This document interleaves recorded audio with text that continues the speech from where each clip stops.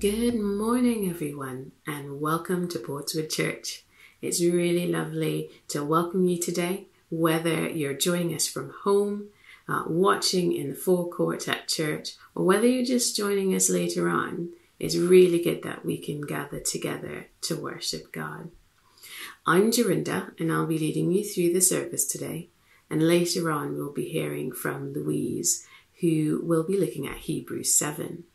But first, we are going to have some family news from Louise. And I know that we had a really fun time on our Bank Holiday Monday. There's a little clue just here on where we went. Can you guess where we went on that Monday? We went to the beach. And I'm sure lots of you would have got up to lots of fun stuff. So let's just see. What has everyone got up to this half term? Hello, Louise. Louise, I can't find Louise anywhere. But that doesn't matter. My name's Andrew and I'm part of the leadership team too, along with Louise and Alice and Peter. And all of us are part of that leadership, so for church stuff you need to contact someone, contact any one of us. I can deal with that. So I'll do the family news today as Louise isn't here to do it. So, as Jorinda says, it's been half term, been lots going on with families. There's quite a lot to see what the families have been up to. So let's get started then. So who are we first up? We've got Annabelle and Anastasia looking a little bit nervous of those waves coming in. That looks a lovely scene to see there. Carrying on, there's Will and Emily. Will and Emily finally made it out to Guernsey to see their grandparents fish and chips on the beach. Now that's nice, isn't it? And that sunshine, isn't it? Glorious. Carrying on, Lizzie's been catching her own food. She's been catching crabs. Well done. And there's Louise. Louise has been camping with her family and with Jeff and Sarah and Bethany, enjoying the outdoors there. That's wonderful to see. Carrying on, Benjamin and Joshua, they have been enjoying a visit from their grandparents down from Scotland, having a meal in the garden there. And of course, meeting up with family, that's such a thing for us. There's such a long period. And as a church family, we want to be meeting up. And I'll talk about that in a minute, the opportunity we've got for that today. Carrying on, Sophie seeing family she hasn't seen for a whole year. Again on the beach. There's definitely a theme. Jorinda's right there. And then we've got Joshua and Bethany on a very green spot on the Black Mountains. Been doing a bit of walking, I imagine, enjoying that. And then we've got Seth and Isaac. And I think Isaac's hiding in the woods somewhere. If you can see him, take a chance, see if you can find him. So they've been enjoying the outdoors as well. Then, what's this? This is Christmas. This can't be the right photo. This is Daniel and Sophia enjoying Christmas with their grandparents in June. They really have been catching up, haven't they? They've been catching up on the actual celebration of Christmas right now to celebrate that with family. Isn't that wonderful? Happy Christmas to you, Daniel and Sophia and family. That's great to see. But it's not just the families and small children that have been having fun this week. We know there's been a few tea parties going on with some of our older members. And happen to know that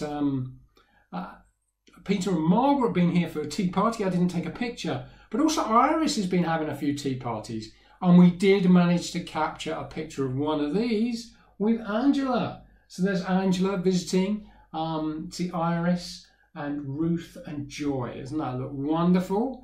Before Angela sets off to the Middle East. That's great to see. And so we do love to see all ages of our community. It's wonderful to see that. So do share stuff with you if you've got news. We love to just help each other, get to see each other and see what's going on. And particularly today, after the service, we're having a picnic on the Common. Now, there's about 70 plus people already signed up. So we're going to be in 3 completely separate locations on the Common. So we're less than 30 in those locations, but there is therefore capacity for more people to come along. So please do be a part of this community. Come along and join us. Contact somebody with an email address or just ring somebody and say, I'd like to join you. and they can direct you where to come. But we want to be family together. We want to meet up. We want to enjoy this fine weather and this opportunity we've got. So please do come and come along to that. It's a real great time to be outdoors together. Obviously, continuing at church, we'll continue to be outdoors, and as we move into this month, we'll continue to do more stuff inside as well. So increasing opportunities to come together, be family, to celebrate together. So that's to leave that. And now I hand back over to Jorinda. It's lovely to hear what you all have been up to this past half term.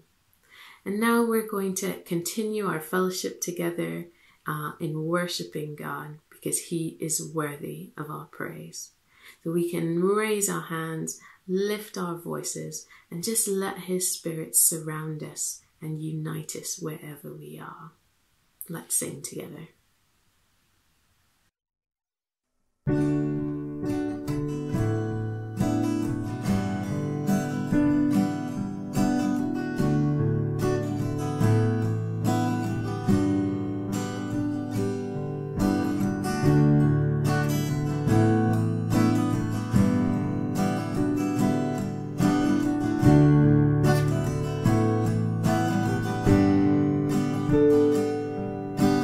Light of the world, you stepped down.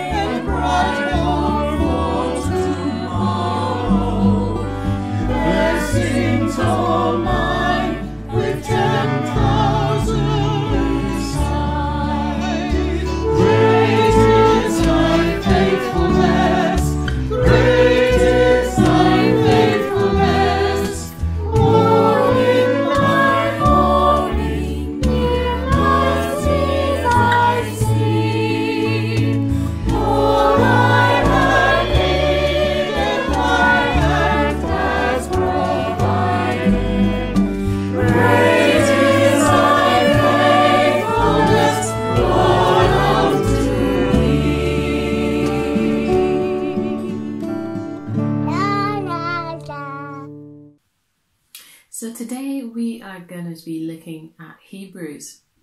And in Hebrews chapter 7, it talks about the king Melchizedek.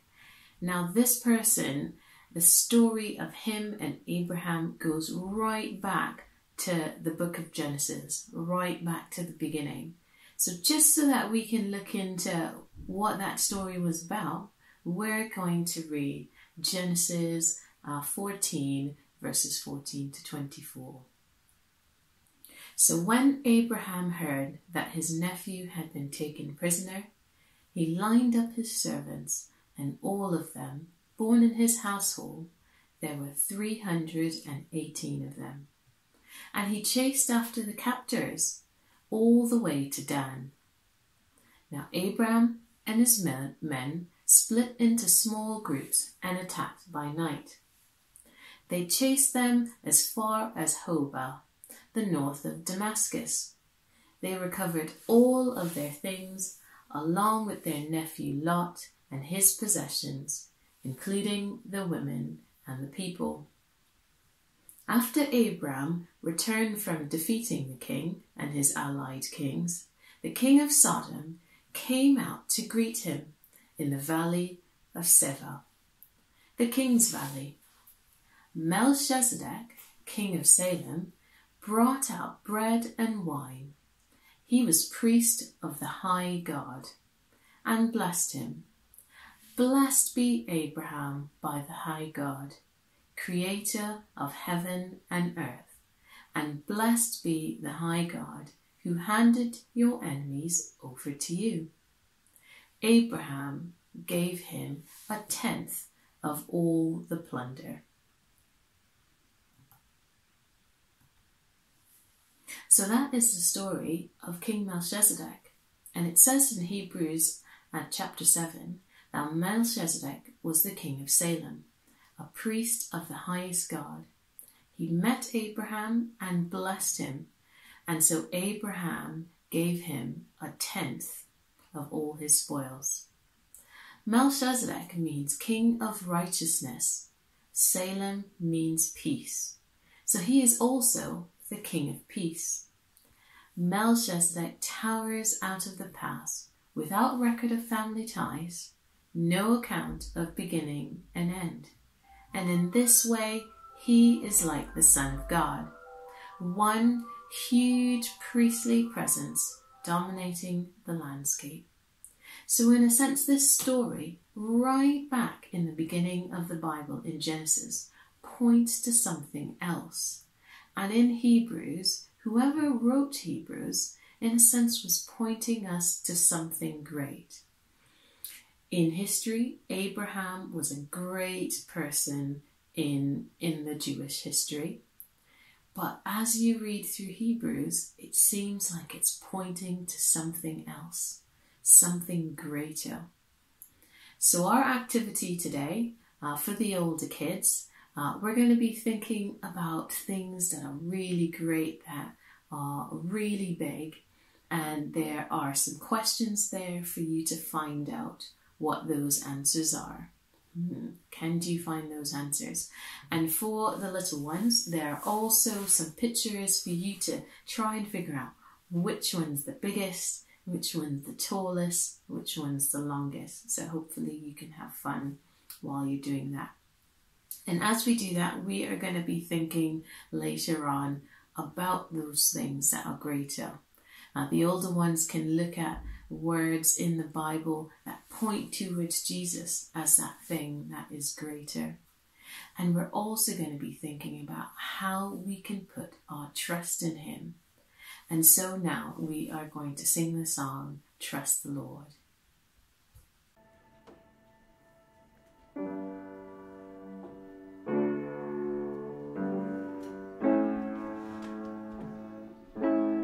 Trust the Lord with all your heart, trust the Lord. Jesus is our King, we can dance, we can sing. He's our friend and he's here for us forever. He will never let us go. What a love story to show. Tell the world he's amazing and forever. Trust the Lord.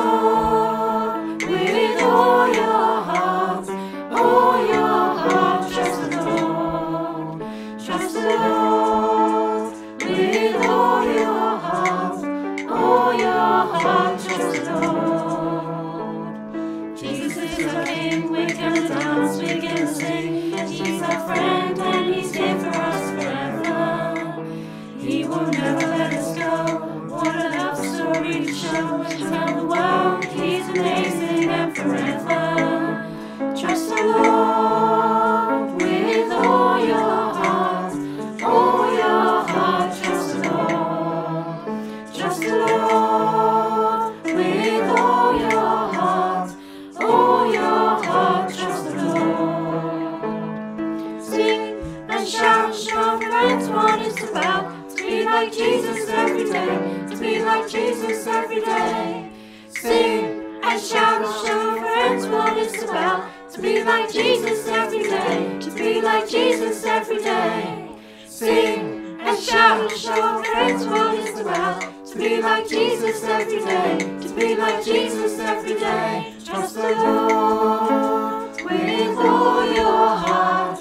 All your heart. Trust the Lord. Trust the Lord with all your heart. All your heart. Trust the Lord. Trust Him in the good times. Trust Him in the rain. Trust Him with tomorrow. Trust Him with today. Trust Him in the good times. Trust Him in the rain. Trust Him with tomorrow. Trust Him with today. Trust Him in the good times. Trust Him in the rain. Trust Him with tomorrow. Trust Him with today. Trust Him in the good times. Trust Him in the rain. Trust Him with tomorrow. Trust Him with today. Trust Him in the good times. Trust Him in the rain. All your heart. Trust Him with today. Trust Him in the good times. All your heart. All your heart. Trust Him with today. Trust Him in the good times. All your heart. All your heart. Trust Him with today. Trust Him in the good times. Trust Him in the rain. All your heart. Trust Him with today. Trust the Lord with all your heart. All your heart. Trust the Lord. Trust the Lord with all your heart. All your heart. Trust the Lord.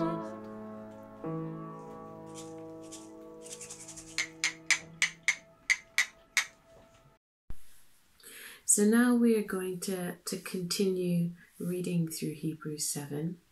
And we finished off by saying that Melchizedek means the king of righteousness. Then also king of Salem means king of peace.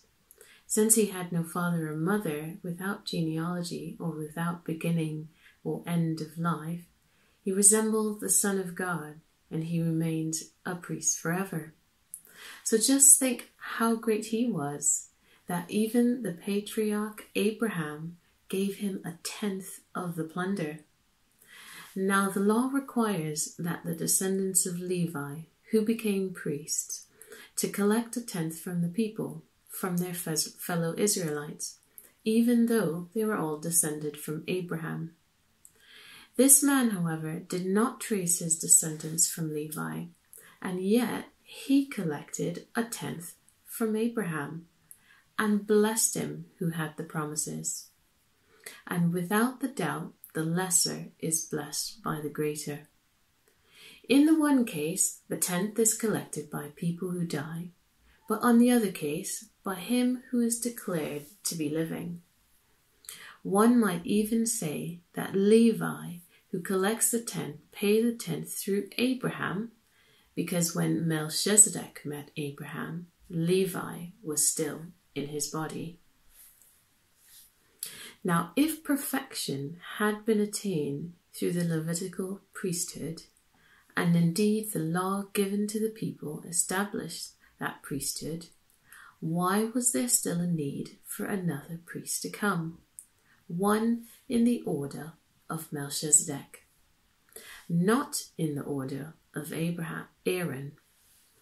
For when the priesthood is changed, the law must be changed also.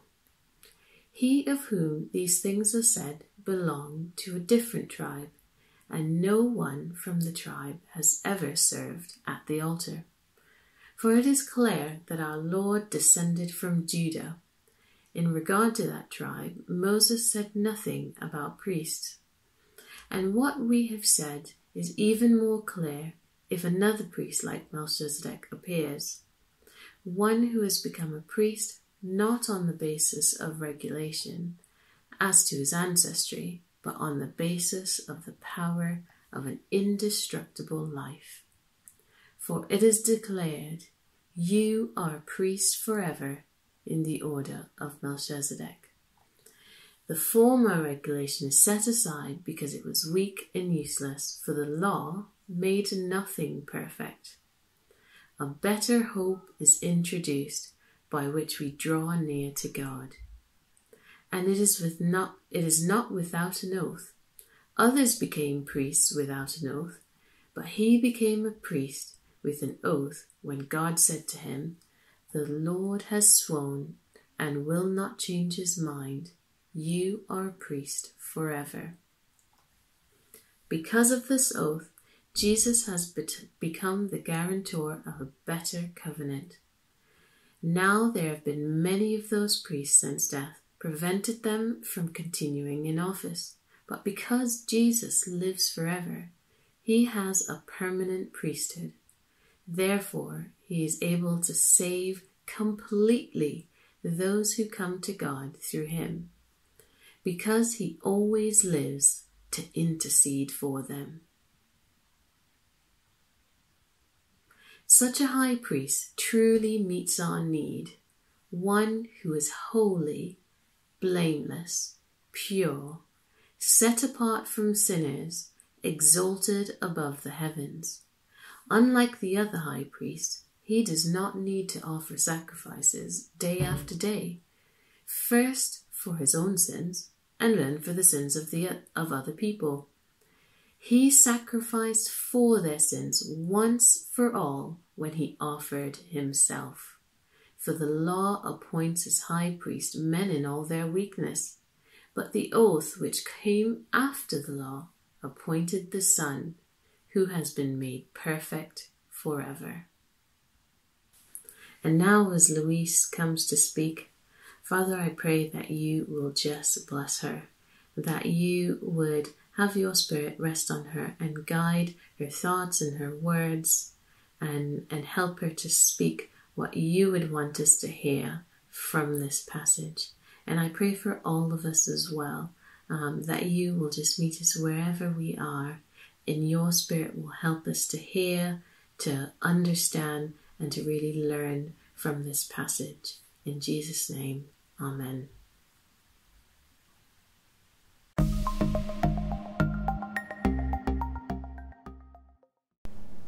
Well, good morning to you, and thanks, Jorinda, for leading us so lovely so far this morning.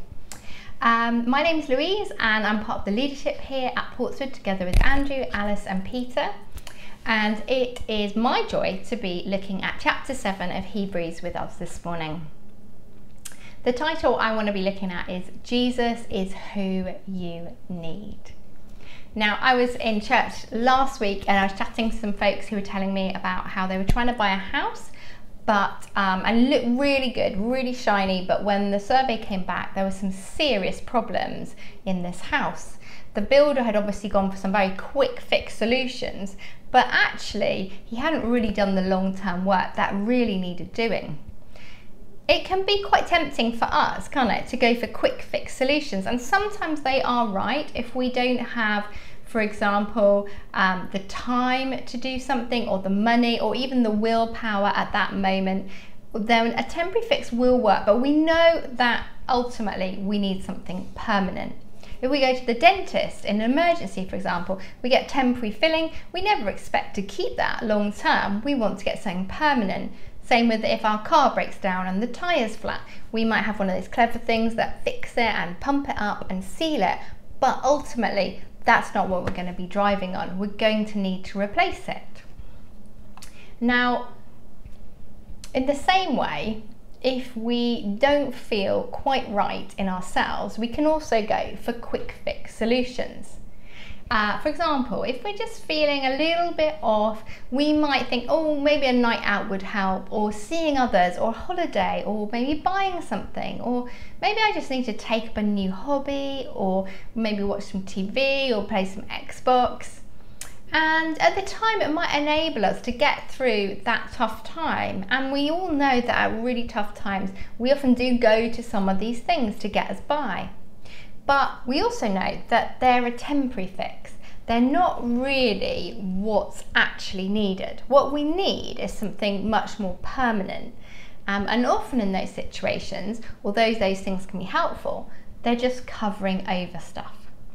In the spiritual realms, our hearts, our soul, the inner being of who we are, also needs not a temporary fix, but something really permanent. In fact, not a something, but a someone. Sometimes in life, we might find ourselves fortunate enough to experience some exceptional moments of peace, joy and contentment. And these are really meant to, I think, awaken us to a need in us for something, someone more. In today's passage, we're going to see how the Jewish people who had entered an agreement with God, which was only ever meant to be temporary, got maybe a little bit too attached to it.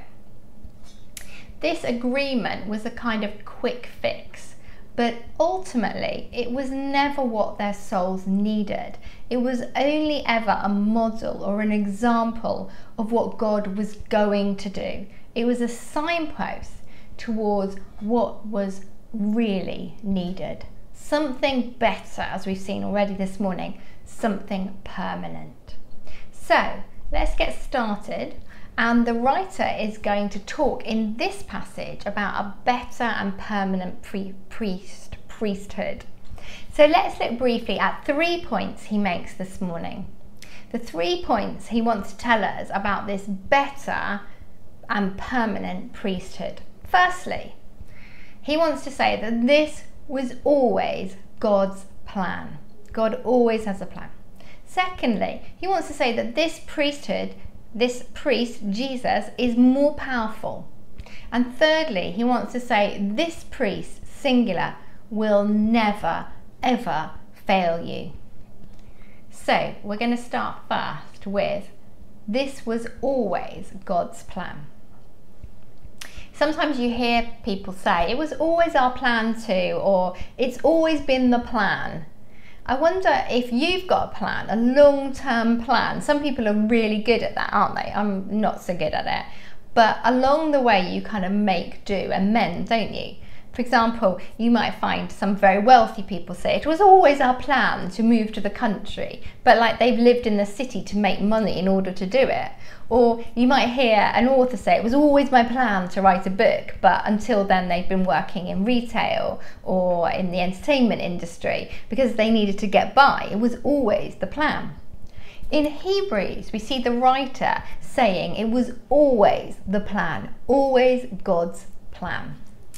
1,000 years earlier, you'll remember, or you may not know, that these people, the Hebrews, the Jews, who are reading this letter, their ancestors entered into an agreement with God, called as a covenant, a covenantal agreement, like a legally binding agreement. And the agreement said, you do this and I'll do this. The people swore on their whole hearts that they would keep their side of the deal. They would obey what God asked them to do. They would follow his ways. And they fully expected that they would be able to. But we see that in the system, it already allowed for mistakes.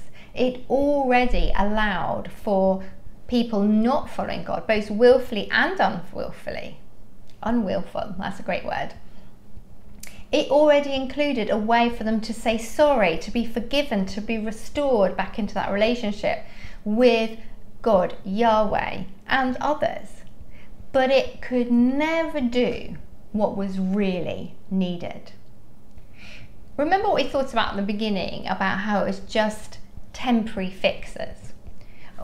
When you have cancer, and not that I have, but the dreadful and awful moment, you know that you don't need some medicine that's just going to be a temporary fix. You need something that's going to completely eradicate it from your body.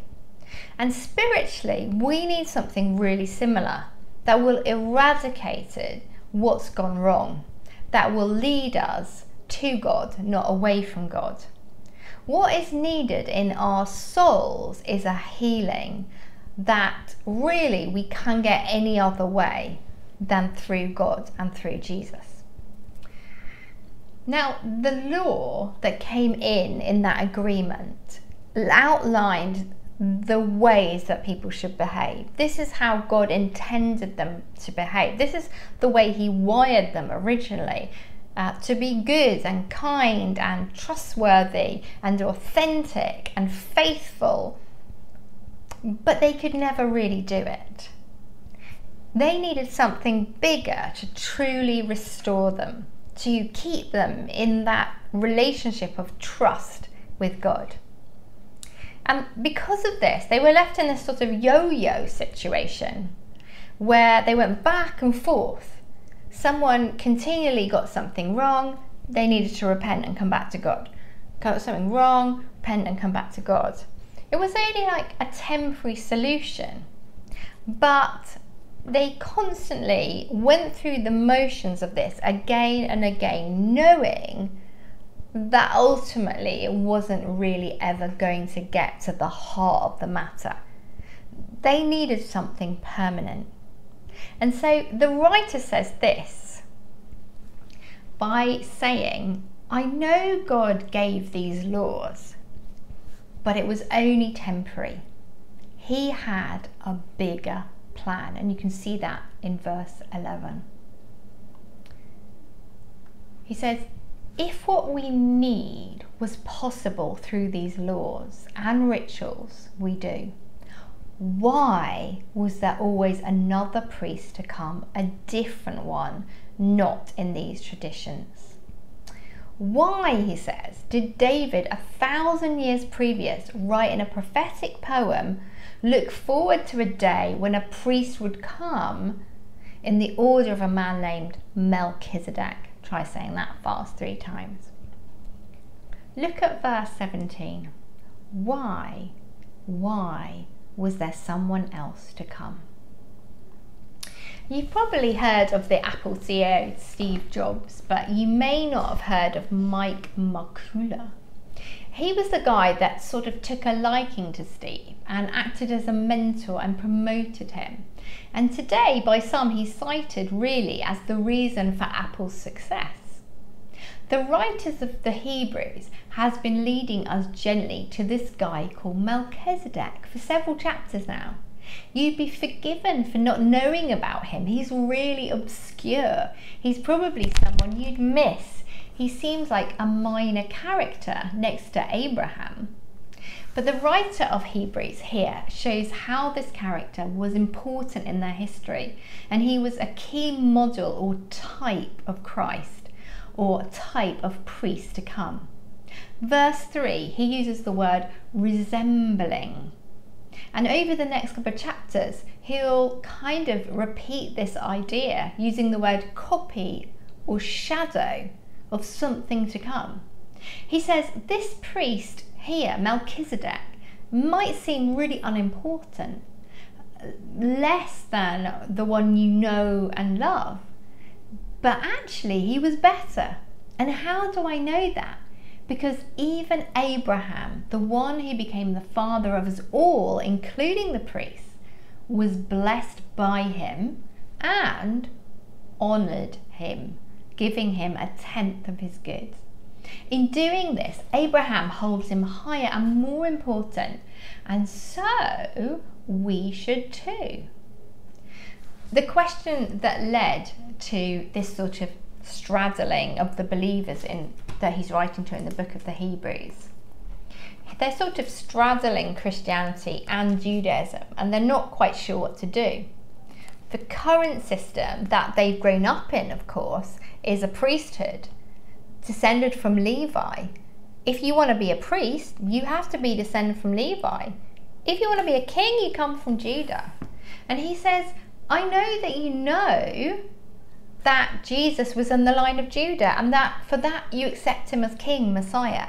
But he's more, he's also priest. So how can this be? And he says, well, he can be that because he's not of the line of Levi. He's in the order of Melchizedek, this guy here, who was both a priest and a king. You know, he says the former regulations, the stuff that you've been doing, has been set aside because it was weak and useless. And you can almost imagine them going, "What? Are you mad? Weak and useless? We've been using this for years." And then he comes on to point 2. The priesthood was more powerful.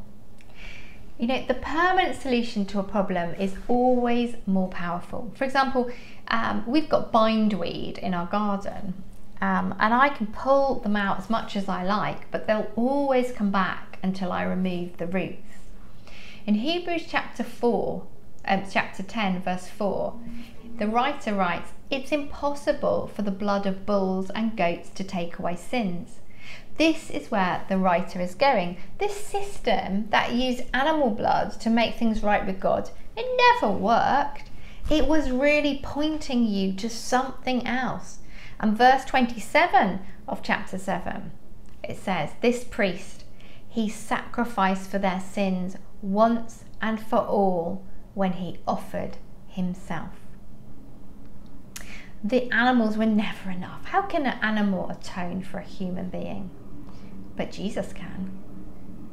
He's able to do what the old law, priesthood, sacrifices were unable to do, because none of that was perfect. But Jesus is. It's a bit like if you want to fix your computer.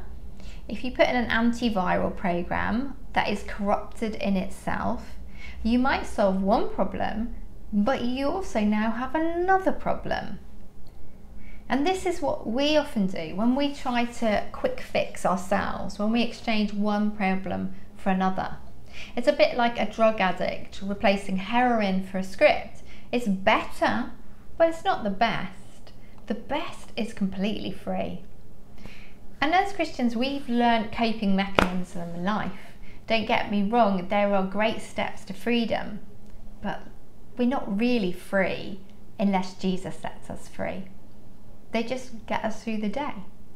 And we've all got our own addictions. Listen to what Jesus says about our addiction to sin. He says, "Very truly I tell you, anyone who sins is a slave to sin." Look back in verse 26 of chapter 7. "Such a high priest truly meets our needs, one who is holy, blameless, pure, set apart from sinners, exalted above the heavens." He's saying he's different from us. He's not corrupted in any way. He's never done anything wrong. He's the picture of the original design.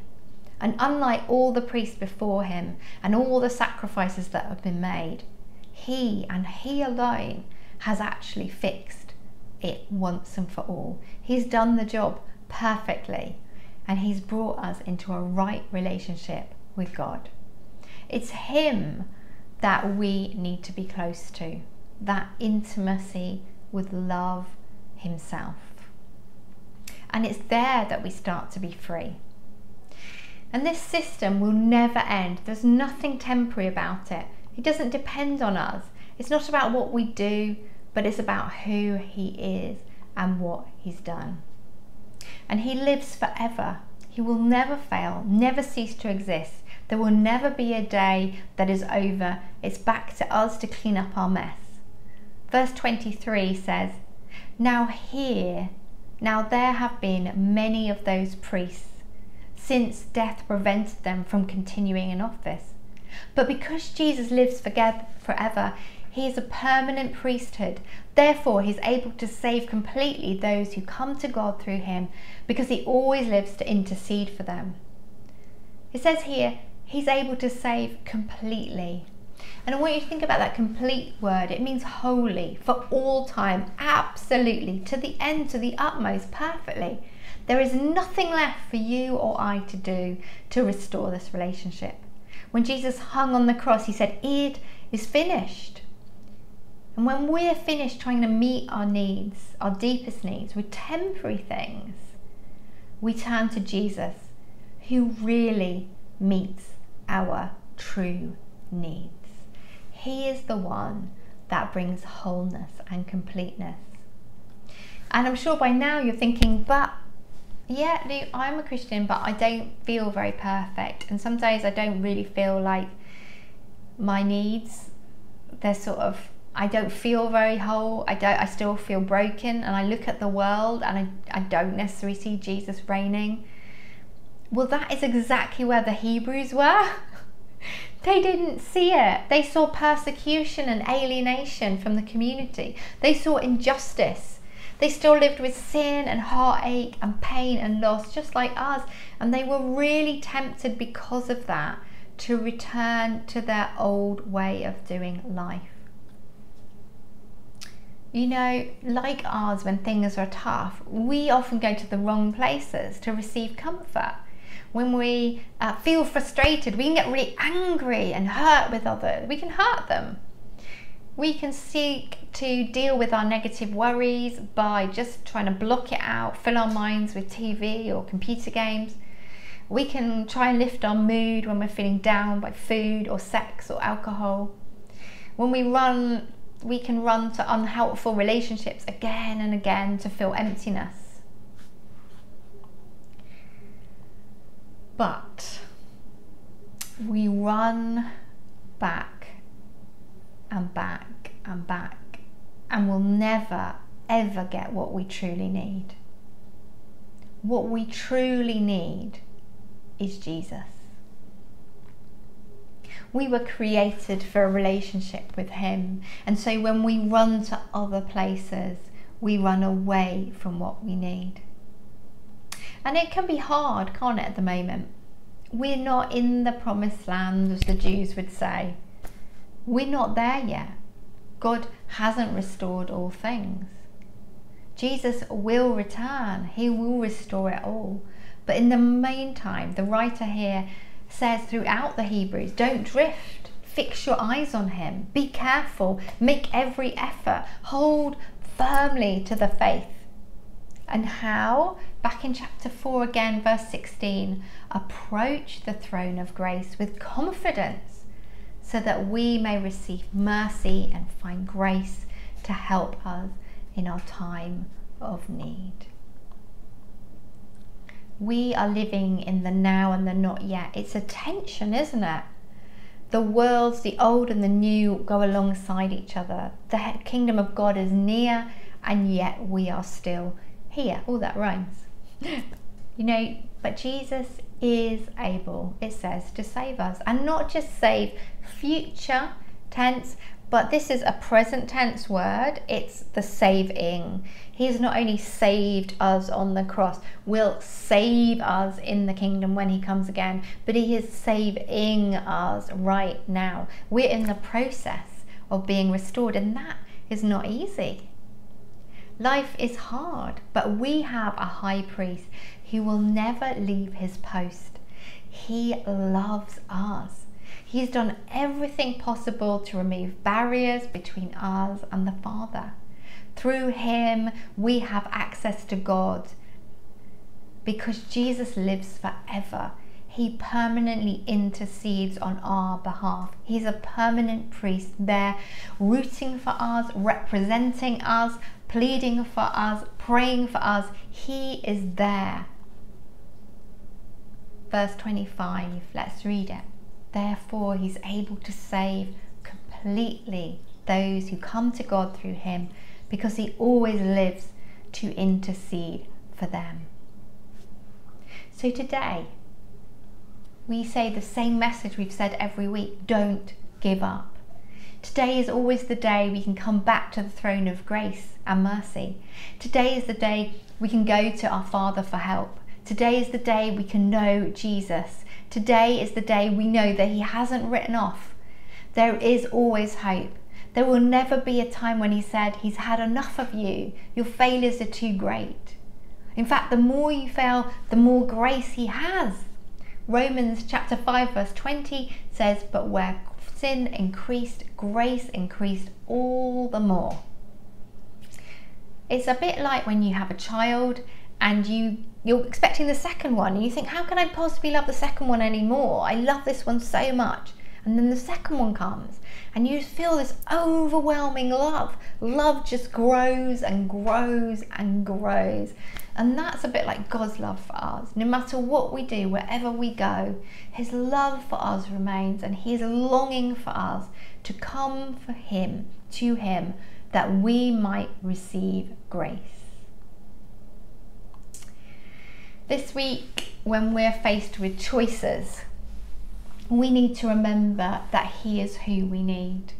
We need to remember that in the everyday, when we think at the beginning of the day, how will I do today? Today is so hard.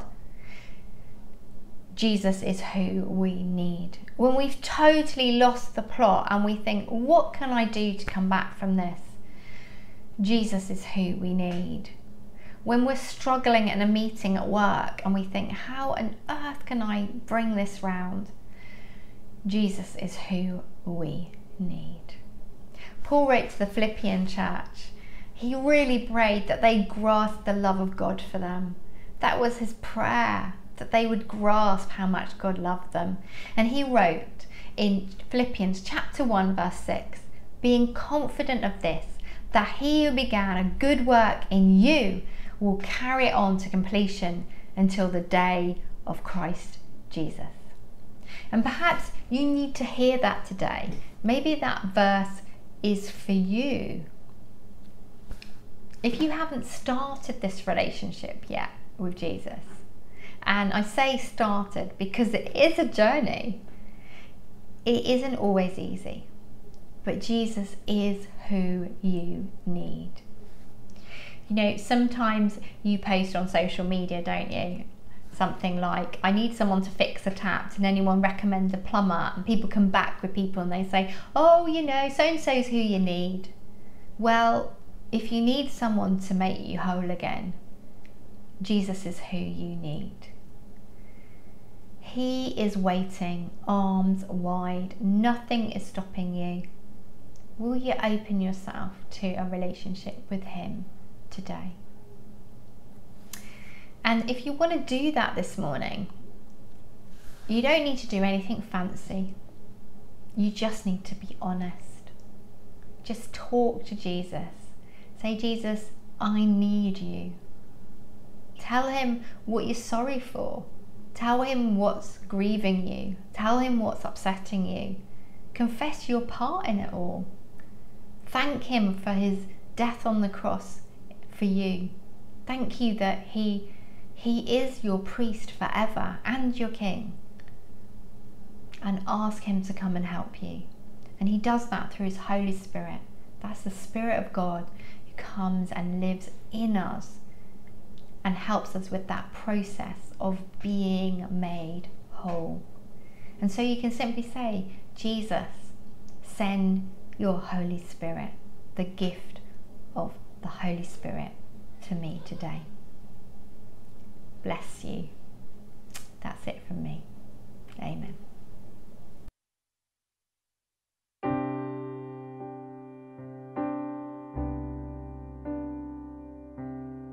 There is a day that all creation's waiting for, a day of freedom and liberation for the earth.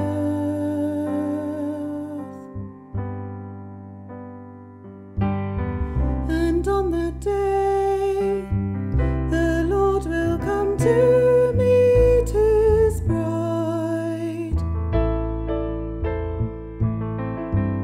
And when we see him, in an instant we'll be changed.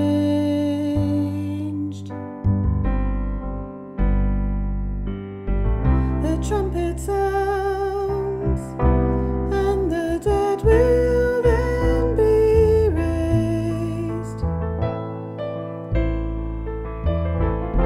By his power, never to perish again.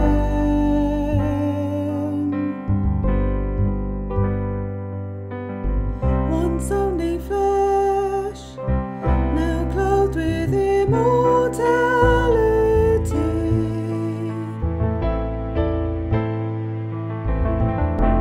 Death is now being swallowed up in victory.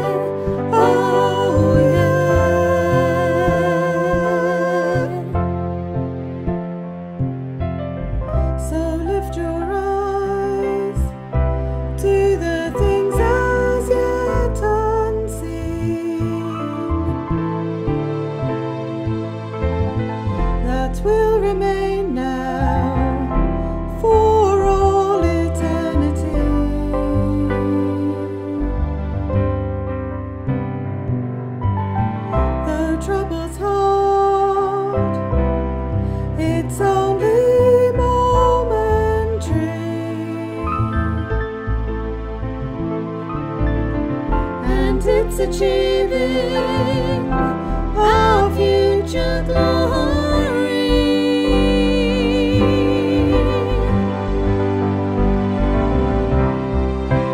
We will meet Him in the air, and then we will be like Him, for we will see Him as He is.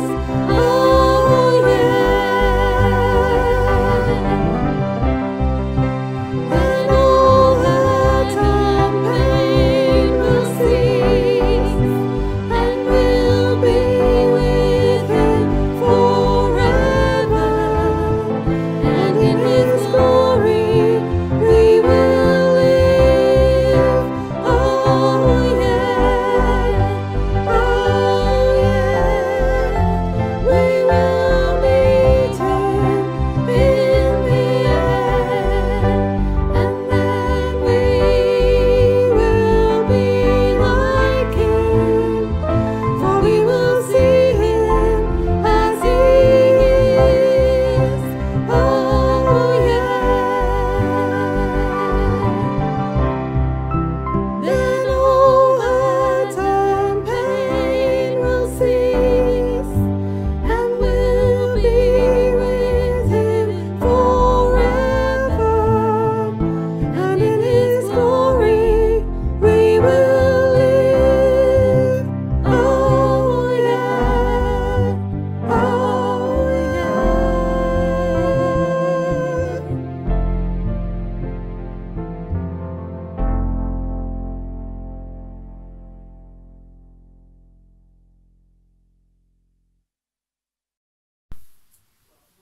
Oh, thank you so much for that song. You know, I absolutely love it.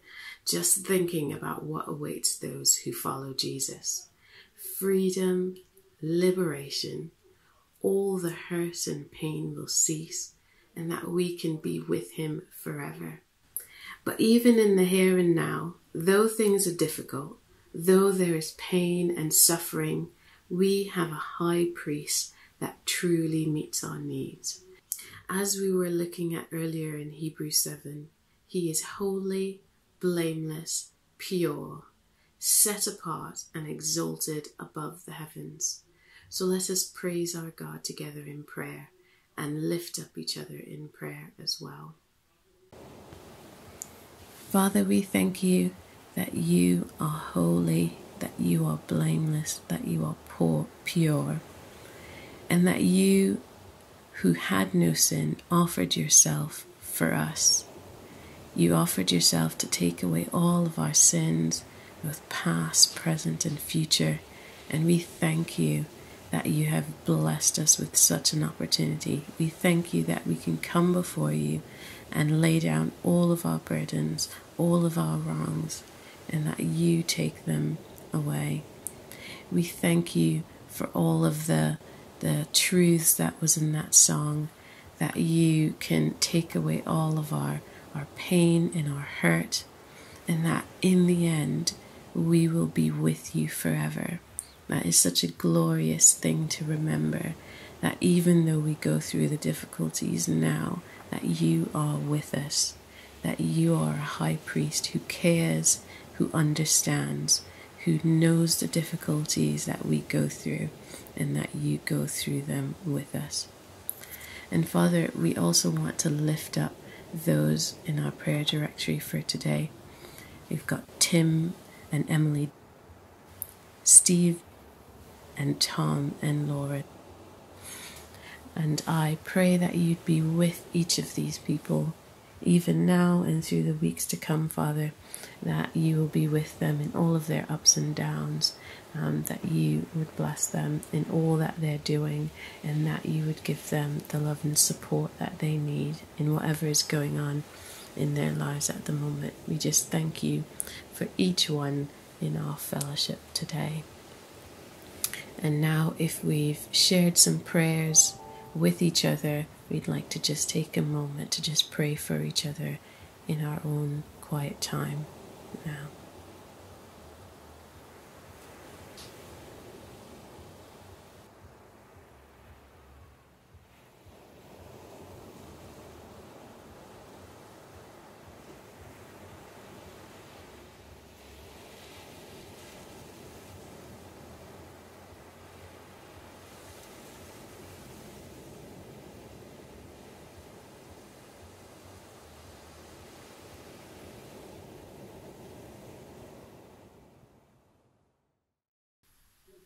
We've now come to the end of the service, and I'd like to thank you so much for joining us today. We're praying that you were blessed and encouraged by the time spent together. And it's really important to just stay connected and, keep sharing those stories, those prayer requests with each other so we can keep each other in prayer. There won't be a Zoom session after church today, but some of us are going to the park. So if you've signed up for that, you should know which location you're going to, and just let's join together and continue that fellowship. If you're not in a house group and you'd like to meet in one because they meet regularly online, then feel free to email the Portswood Church email address, which is admin@portswood.org.uk. Thank you again for joining us. Take care and see you soon.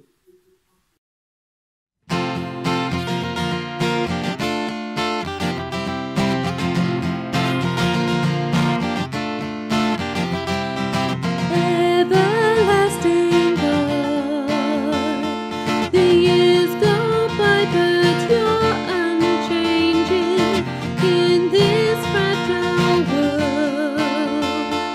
You are the only firm foundation, always loving, always true,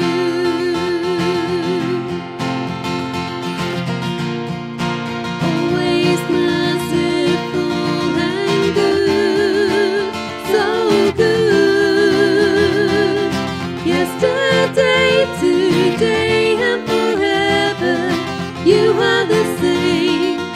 You never change.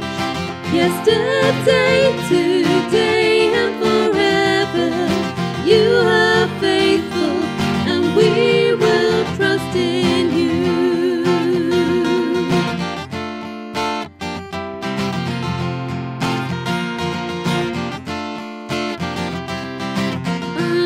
Uncreated one, you have no end and no beginning.